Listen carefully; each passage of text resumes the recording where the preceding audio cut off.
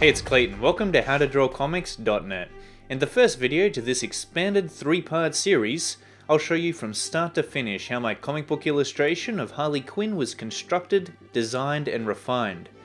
In this first part, we'll focus on the foundations, including character posing and construction, defining shape, creating backgrounds, and how to bring all of that together in order to clearly convey the story that you want to tell to your audience. I hope you enjoy the video. I begin all of my drawings rather blandly. No fun, fancy details, design, or even anatomy. Before I get caught up in all those intricacies, I'm looking more toward the technical aspects to set up the foundations that everything else will be built on top of. By technical aspects, I'm talking about composition, perspective, pose, and proportion. These are the most important elements to establish in the beginning of every drawing because they define the broader framework that holds up the rest of the illustration. If that framework is flawed, that means everything else that gets lathered in on top later down the track will be flawed along with it. The funny thing is, whatever is established within the first half an hour or so into a drawing often determines its ultimate success. I've already got a fairly vivid idea as to what I want the finished artwork to look like. Going into it, I know roughly how I want to pose Harley, how she'll be positioned on the canvas, and how much space she'll take up. In my mind, I'm viewing her slightly above eye level, so I'm also taking into account the perspective, although at this point I haven't drawn up any perspective grid guides to work by. The reason for that is because I don't want her pose to necessarily be confined to the technical parameters of perspective just yet. What's more important to me before that is to correctly convey her attitude and personality to the viewer using her pose as a conduit to do so. Now here's how I'm doing that. Again, I don't want to get caught up in the details here, that's just going to stiffen up the entire drawing. What we want here is to create a certain rhythm of movement within the drawing. What do I mean by that? Well, basically, rather than having Harley in a state of rigor mortis, I really want a pose that comes across as natural, as organic. So I'm going to initially sketch her in using a very primitive mannequin model whose forms will be strung together in a particular trajectory of movement. On the screen, you can see how her body has a relaxed C shape to it that curves around from her head all the way down to the bottom of the pelvis. Add in the legs and that C turns into an S. Her arms too have their own course to follow. It doesn't look like much and it's far from fancy, but once the building blocks for my drawing is laid down with these rather roughly drawn primitive forms, most of the brain-straining thinking is essentially over and done with. Don't get me wrong, it won't be completely smooth sailing, but from here on out, everything else will follow along in accordance with that initial rough sketch. Think of it as being part of the drawing's evolutionary timeline. It starts out primitive and a little rough around the edges, but over time, it refines itself into its ultimate form. I've taken down the opacity of the draft layer and created a new layer above it to begin tightening up Harley's silhouette. The mannequin model's purpose is to really capture the character's gesture, but the next important layer that needs to be built up from that is the shape of the form. Typically, that's how our brains work when recognizing the world around us visually. Using your peripherals right now, you might even notice that the objects off to the side of your focus are defined first by broad shapes. Once our eyes catch those silhouettes, they'll naturally explore the details encapsulated within them. That makes shape incredibly important when drawing because the more clearly it's defined, the easier it'll be for the viewer to take in and read our drawing overall. To help me correctly capture these shapes in an appealing but accurate way, I keep Harley's anchor points of anatomy in mind here, such as the position of her collarbones, her breasts, hips, and the protrusions created by the bicep and tricep muscles on her arms. It's almost like working with clay. You have to sculpt out the general shape first in order to work in the more complex forms. This also applies to hair. Despite all the individual strands that fold together into a particular cut or style, I define the broader volumes here first, giving me enough information to note the direction I want to take it in when I begin refining the drawing. As I define the hips here, it takes some reworking to get the silhouette looking right. Her anatomy is important and does play a role in this process, but although I like to keep it in mind, what really helps me to judge whether or not something is looking correct is its shape. These are still very early stages too, so it's quite easy to erase and retweak the forms where needed until I'm happy with the way those areas are chiseled out.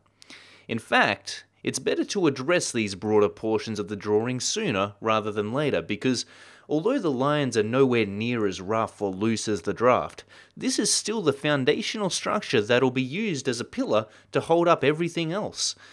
The stronger we can make that pillar, the more of a chance the drawing will have its success. One of the biggest players in comic art is body language, which of course is conveyed through a character's pose. I would go so far as to say that it's just as important as learning the technical aspects of drawing, such as anatomy, perspective, and composition. Because it is what gives life to a character, it communicates their personality. Because comic art is a visual medium though, it's easy to fall into the trap of thinking only of the physical visual aspects of a character, such as their design. That is, however, only the tip of the iceberg when it comes to drawing comic book characters. What does the pose I've given Harley here say about her? Well, for me, Harley has always come across as a character who is rather cheeky, sexy, playful, yet dangerously homicidal. So emotionally disconnected from the havoc she causes that she's almost naive to it. And she is in a way. Her love for the Joker has her motives so clouded that she'll do just about anything he asks of her, unquestioned. He knows it too, being very aware of the manipulative power he has over her. Now I somehow need to show all of that to the viewer without saying a single word. But what does playful look like? What does dangerous look like? Certain visual cues clue us into those suggestions, such as her curved flirtatious stance and the firm grip she has on that bucket-sized hammer of hers. Think about the poses that come to mind for you. Your experience of dangerously flirtatious, confidently cool, or insecure weakness might be similar but different to mine. So try to be observant. It's those subtleties that make our artwork individual and unique beyond just the lines and details on the page. In saying all of that, picking an appropriate pose for Harley Quinn was somewhat straightforward since her character is already fairly well established in the world of comics. Keeping that in mind, I tried to feel out, almost embody her character as I was drawing, to keep my interpretation of her congruent with who she was. Sounds strange, I know, but it's almost like method acting. Sometimes you really want to get into the head of your character in order to convey them as vividly as possible to the audience. Try to push and exaggerate the body language of your characters too, especially when drawing for comics. That's what they're all about after all, taking the viewer and throwing them into an often over-the-top dramatic universe that becomes imprinted in their memories time and time again. Levels of realism may sometimes hold you back from doing this, and it really depends on how you personally view the world of comics. But think about why companies such as Pixar, DreamWorks, or even Disney are so popular with their audience. It's because they push the emotional and physical stereotypes of their characters in the way they look, move, and act to the extreme, making them unmistakably relatable to the audience. People like things they can relate to and understand. Otherwise, they become confused or simply uninterested in the subject matter. Now, I've taken Harley to a point where I'm happy with her foundations and moved on to the background. As you probably already saw, it took me a few iterations to actually decide on this particular backdrop because that initial idea I had floating around in my head at the beginning didn't actually have one to go with it. Ultimately, I figured Arkham Asylum would be the perfect environment to ground Miss Quinn into, and settled on that. The guard in the background, who's had an unfortunate pummeling match with Harley's hammer, is proving to be somewhat of a challenge to present correctly here. You can see me raising this guy over and over again to try and find a reasonable fix to the issues I'm having with him. Since I'm only using the trusty old mannequin model here as a posed prototyper, that's fine. I can keep it rough, I can keep it loose, and redraw as much as I need to. Sometimes it's just a matter of getting all the messed up, disjointed, and double-jointed, disproportionate drafts out the way first before hitting the jackpot. That's just part of the process when it comes to difficult positions from unfamiliar perspectives, even for a seasoned pro. I really wanted to include these reworkings in the video instead of cutting them out for that reason. Because we all face our own challenges when it comes to drawing that we must struggle with and overcome. That's what keeps us engaged enough to keep drawing in the first place. The times when I've been motivated to draw the most were when I was driven to get better, to conquer my shortcomings, and to get to that next level in my abilities. The moment you don't feel that, the moment you feel you're good enough, that momentum just seems to slow right down. For some reason, drawing becomes stagnant, it loses its substance. Backgrounds often tend to get left on the back burner, and hey, I'm no exception. Like I said, I really had no idea what I was going to drop in there behind Harley. But I'll tell you one thing, they're incredibly underrated. You would not believe the depth and substance a background can add into your artwork. Not only do they ground your characters into a world of their very own, they literally suck the viewer into that world too. Instead of looking at this character floating around in an endless white void, we go to escape our own reality and immerse ourselves in theirs. Here's the other well worthwhile reason you want to drop a backdrop into your illustrations. They help to tell a story. In this piece, for example, it's very clear that a sequence of events have unfolded, which, without that background, would not be comprehensible to the audience. We've got Harley stirring up trouble in Arkham, and this poor security guard was whacked in the process, and going by the smashed tiles and cracked concrete on the wall behind him, it was pretty darn hard. Finally, backgrounds just make the entire drawing a lot more interesting to look at. We've got Harley as the main subject, the security guard as a secondary point of focus, and then there's this background which, once detailed, will be there for the viewer to explore top to bottom as they're drawn further into the artwork. Adding props into the mix can also help to convey the story you're trying to tell your viewers and contribute to the illustration's overall composition. They also help to add interest to the drawing by filling it out with something more for the viewer's eyes to latch onto. This brings me to why understanding what you're drawing in terms of form rather than subject is so important. Of course, you could go about filling up your sketchbooks with guns and hammers, or for that matter, carefully studying and drawing every possible thing there is to draw out there in the entire world. It'd take a rather lengthy amount of time, but a billion or so sketchbooks later, you'd eventually get there.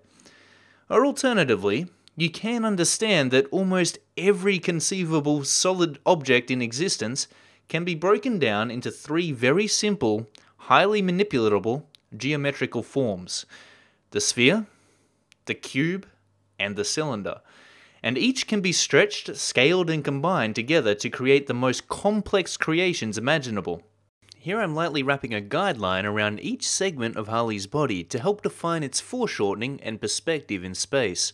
This not only indicates surface dimension, but it'll also come in useful later on for figuring out how the rendering should curve around the form to correctly describe it. I'm now going to define Harley's facial features using the head's proportional guidelines to help me place them. The face of a character is probably one of their most important aspects, at least for me. To start off with, you can bet the viewer's eye will be drawn straight to any faces within an illustration, right off the bat, because before anything else, the audience attempts to perceive your characters first by understanding and relating to them. This is just out of habit. Think about it. Your face is how you communicate socially in your everyday life. You use a frown to show disapproval, a smile to show pleasure or amusement, a smirk to communicate conceit or smugness. Everything from the face's most minute micro-muscle movements to the direction of the eyes enables us to relate feeling and emotion from both the most subtle to dramatic levels. And whether you realize it or not, you too look for the same cues in any face you yourself are in front of. For me, this brings about a certain sense of anxiety when it comes to drawing these emotive mechanisms.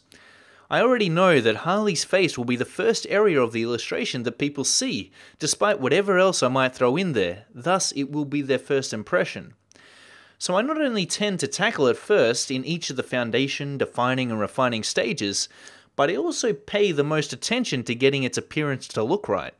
Once I'm satisfied with it, it's kinda like a weight lifted from my shoulders. I'm now blocking in the design of Harley's costume, and at this point you might be wondering how I'm pulling out and laying down all these visual design elements from my head. Well, the truth is I'm not. My brain can only hold so much, which is why I take a much more conservative approach to drawing in the first place. Just as with the background and the guard, I'm using a handful of reference images to work from for her outfit. And when it comes to using reference material, there are a few different schools of thought. For example, some people might feel like they're cheating if they take advantage of it. Hey, from time to time, it is good to challenge yourself, relying on only the visual slideshow of reference images in your mind. But never using reference material is probably going to do you more harm than good in the long run. The reality is, your brain isn't big enough to store every minute piece of visual information of every subject you'll ever draw. In fact, it can barely hold the human anatomy in its entirety. It can store landmark information and your own symbolic interpretations of the subject matter you've recalled, but beyond that, it's near impossible to draw an exact replica of something from memory. Coming back around to address that awful face job from before, I'm going to opt for something a little more loose and less rigid than before. I often find if I'm too careful, especially in the beta phase of a drawing, I mess up a little more. It's kind of like being on a tightrope with someone down below yelling, "Don't fall! Don't fall off now!" Then all you can think about is falling off. Sometimes it pays to relax and tone down the mental stress a little bit. Next we'll be polishing up the pencils for this draft and cleaning those contours up into some silky smooth lines. Hey, I hope you enjoyed the video. In the second part, we'll take this foundational sketch of Harley into the refining stage as we solidify the drawing and streamline those pencils with some slick line weights. If you liked the video, share it with your friends and be sure to subscribe to this channel for more comic art tutorials. If you'd like updates on new videos, articles, tips and tricks, you can also sign up to the howtodrawcomics.net newsletter. Until next time, see you later.